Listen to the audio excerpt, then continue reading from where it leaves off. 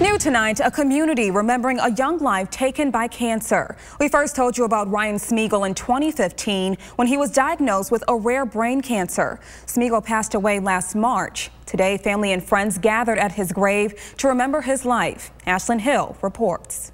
He was my birthday present. Darlene Aldridge says her 37th birthday was her favorite. That's when her nephew Ryan Smigiel was born. She says sharing the same birthday was never a problem. He always loved a good party. Ryan was a people person, and he loved celebrations. He loved parties. He loved it.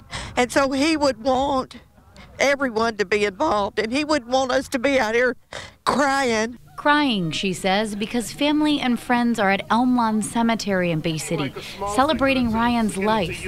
This, 1 year after losing his battle with a rare form of brain cancer. We first brought you this story in 2015, 1 year after Ryan was diagnosed with DIPG. We just want to keep DIPG in the news, and hopefully we can get more funding and find a cure, because it's 100% uncurable right now. Donna Smigiel is Ryan's mother.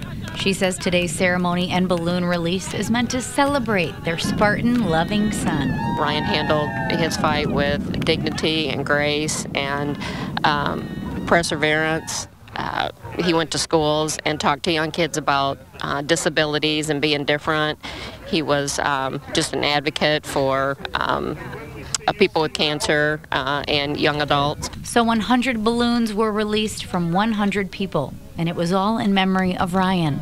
The fight was so public from the very beginning, and our community has been awesome through all of that, and so we just felt it was important for the first year to invite kind of everybody out because they've just been awesome. In Bay County, Ashlyn Hill, WNEM TV5.